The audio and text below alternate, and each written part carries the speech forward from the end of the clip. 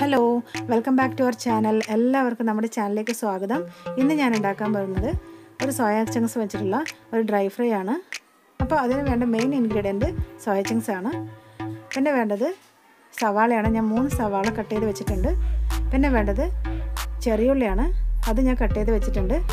പിന്നെ വേണ്ടത് പച്ചമുളക്, പിന്നെ വെളുത്തുള്ളി ഇഞ്ചി ചതച്ചെടുത്തിട്ടുണ്ട്. പിന്നെ വേണ്ടത് കറിവേപ്പിലയാണ്. അപ്പോൾ ഇത് ചേർക്കേണ്ട പൊടികൾ എന്തൊക്കെയാണെന്ന് കുക്ക് ചെയ്യുന്ന സമയത്ത് പറയാം. അപ്പോൾ നമുക്ക് ആദ്യം സോയ ചങ്ക്സ് വേവിച്ചെടുത്തിട്ട് വരാം. അതിനു വേണ്ടി നമുക്ക് ആദ്യം വെള്ളം തിളക്കാൻ വയ്ക്കാം. അപ്പോൾ വെള്ളം നന്നായിട്ട് തിളച്ചിട്ടുണ്ട്. ഇതിലേക്ക് സോയ ചങ്ക്സ് ഇട്ട് കൊടുക്കാം. ഒരു തവി കൊണ്ട് നന്നായിട്ട് ഇളക്കി കൊടുക്കാം. എല്ലാ ഭാഗവും ഒരുപോലെ വെന്ത് കിട്ടാനാണ് ഇങ്ങനെ ചെയ്യുന്നത്.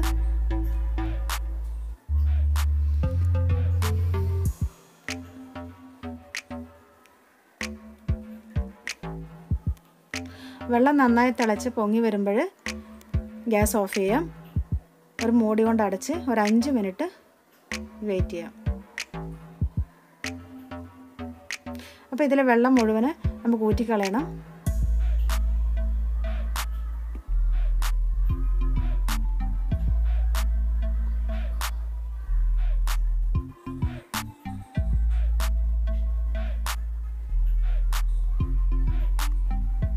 ഇതിലെ വെള്ളം മുഴുവൻ ഊറ്റിക്കളഞ്ഞിട്ടുണ്ട്. ഇതിലേക്ക് ഇനി നമുക്ക് നോർമൽ വെള്ളം ഒഴിച്ചു കൊടുക്കാം.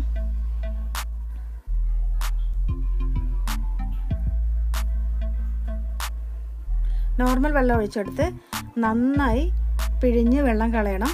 ഞാൻ 2 തവണ വെള്ളം ഒഴിച്ചിട്ട് പിഴിഞ്ഞ് കളഞ്ഞിട്ടുണ്ട്. ഇനി നമുക്ക് ഒരു പാന് വയ്ക്കാം. അപ്പോൾ ഞാനൊരു ഇരുമ്പ് ചീനച്ചട്ടിയാണ് എടുത്തിട്ടുള്ളത്. അപ്പോൾ ഇതിലേക്ക് ആവശ്യത്തിന് എണ്ണ ഒഴിച്ചു കൊടുക്കാം. അപ്പോൾ എണ്ണ നന്നായി ചൂടായി വരട്ടെ. സോയ ചങ്ക്സ് ഫ്രൈ ചെയ്തെടുക്കാൻ കുറച്ച് അധികം എണ്ണ വേണ്ടി വരും. അപ്പോൾ എണ്ണ നന്നായിട്ട് ചൂടായിട്ടുണ്ട്. ഇതിലേക്ക് സോയ ചങ്ക്സ് ഇട്ട് കൊടുക്കാം.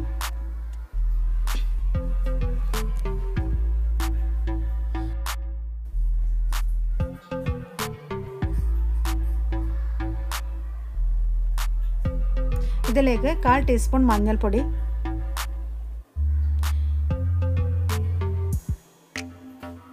1/2 ടീസ്പൂൺ മുളക് പൊടി, 1/2 ടീസ്പൂൺ മല്ലിപ്പൊടി, ആവശ്യത്തിന് ഉപ്പ് ചേർത്ത് നന്നായി മിക്സ് ചെയ്തെടുക്കണം.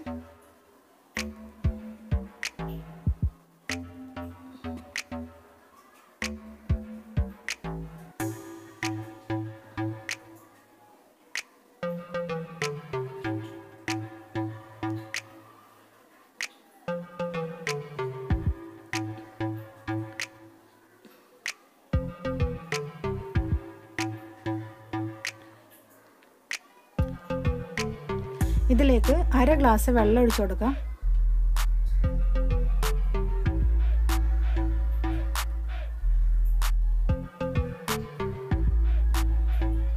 നന്നായി തിളച്ചതിന് ശേഷം നമുക്ക് അടച്ചു വെച്ച് ചെറിയ തീയിൽ വേവിച്ചെടുക്കാം. ഇപ്പോൾ നന്നായി തിളച്ചിട്ടുണ്ട്. ഇനി നമുക്ക് ഒരു മൂടി വെച്ച് അടയ്ക്കാം.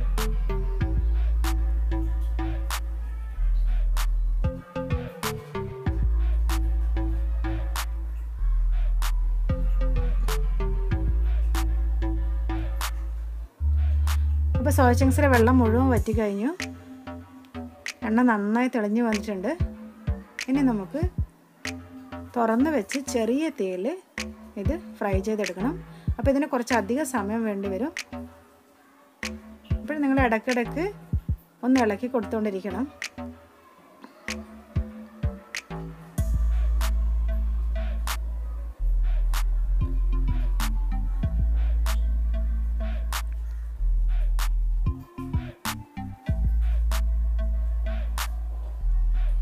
അപ്പോൾ സോയ ചങ്ക്സ് നന്നായി ഫ്രൈ ആയി കിട്ടിയിട്ടുണ്ട്. ഇനി നമുക്ക് ഇതൊരു പ്ലേറ്റിലേക്ക് മാറ്റാം. ഒരു കാര്യം പറയാൻ ഞാൻ വിട്ടുപോയി. ഞാൻ എടുത്തിരിക്കുന്നത് ന്യൂട്രലയുടെ സോയ ചങ്ക്സ് ആണ്. അപ്പോൾ നിങ്ങൾ ലൂസ് സോയ ചങ്ക്സ് ഒരിക്കലും എടുക്കരുത്. നല്ല കമ്പനിയുടെ സോയ ചങ്ക്സ് തന്നെ വാങ്ങിക്കണം. എങ്കിൽ മാത്രമേ നല്ല റിസൾട്ട് കിട്ടുകയുള്ളൂ. അപ്പോൾ നമുക്ക് ഇതൊരു പ്ലേറ്റിലേക്ക് മാറ്റാം.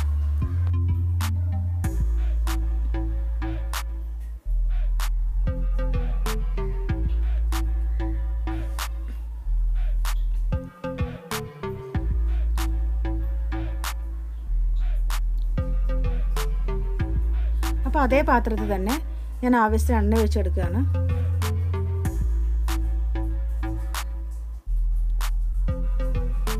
ഇതിലേക്ക് അരിഞ്ഞു വെച്ച സവാള, ചെറിയ ഉള്ളി,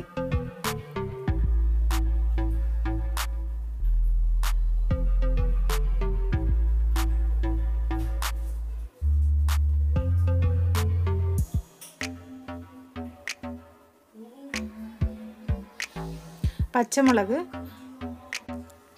ആവശ്യത്തിന് ഉപ്പും ചേർത്ത് വഴറ്റിയെടുക്കാം.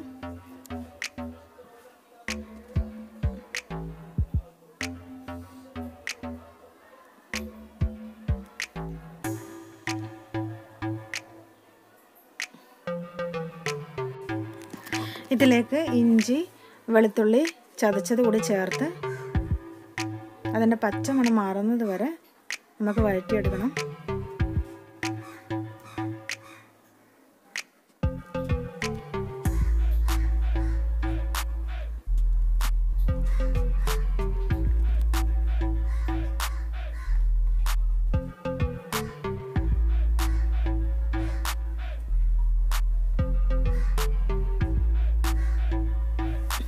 ഇതിലേക്ക് ആവശ്യത്തിന് കറിവേപ്പില കൂടി ചേർത്ത് കൊടുക്കാം.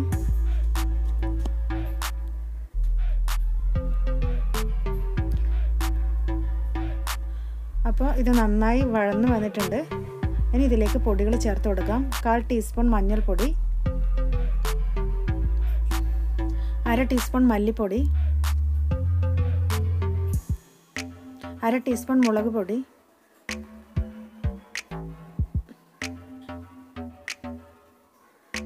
1 ടീസ്പൂൺ കുരുമുളക് പൊടി,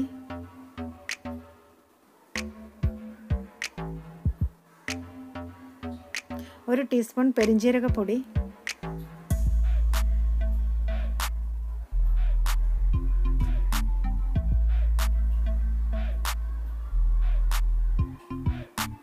1 ടീസ്പൂൺ ഗരം മസാല പൊടി,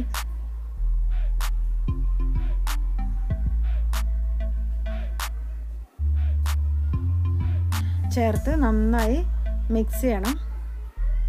പൊടിയുടെ പച്ചമണം മാറുന്നത് വരെ നമുക്ക് ഫ്രൈ ചെയ്തെടുക്കാം. ഇതിലേക്ക് ഫ്രൈ ചെയ്ത സോയ ചങ്ക്സ് കൂടി ചേർത്ത് കൊടുക്കാം.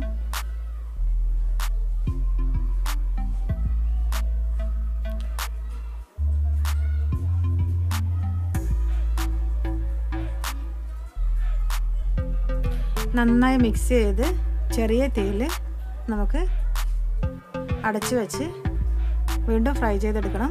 അതിനു മുന്നേ കുറച്ച് ചെറുനാരങ്ങ നീര് കൂടി ചേർത്ത് കൊടുക്കാം.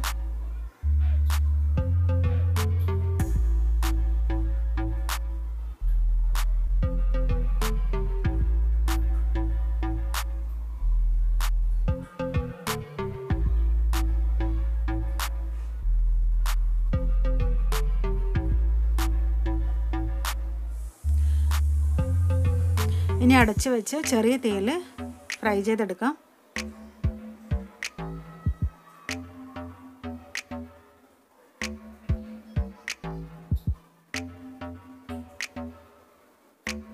നമുക്ക് ഇനി തുറന്ന് നോക്കാം.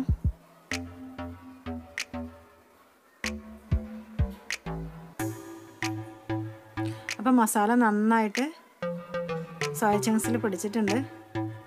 ഇനി നമുക്ക് തുറന്ന് വെച്ച് കുറച്ചുകൂടി ഒന്ന് ഫ്രൈ ചെയ്തെടുക്കണം. ഇതിൻ്റെ കളർ ഒന്ന് ചേഞ്ച് ആവണം.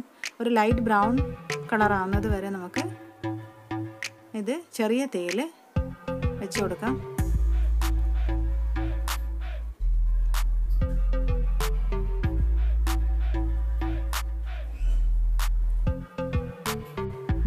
അടിക്ക് പിടിക്കാതിരിക്കാൻ ഇടയ്ക്കിടയ്ക്ക് ഞാൻ ഇളക്കി കൊടുക്കുന്നുണ്ട്.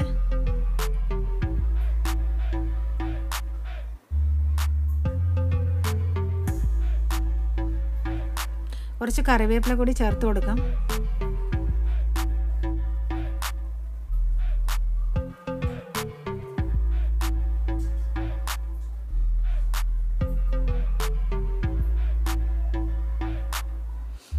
അപ്പം നല്ല ലൈറ്റ് ബ്രൗൺ കളർ ആയിട്ടുണ്ട്. ഇതാണ് പാകം. അപ്പം നിങ്ങൾക്ക് ഇഷ്ടപ്പെടുകയാണെങ്കിൽ ലൈക്ക് ചെയ്യുക, ഷെയർ ചെയ്യുക, അതുപോലെ സബ്സ്ക്രൈബ് ചെയ്യാനും മറക്കരുത്. അപ്പോൾ നമുക്ക് മറ്റൊരു വീഡിയോയുമായി വീണ്ടും കാണാം.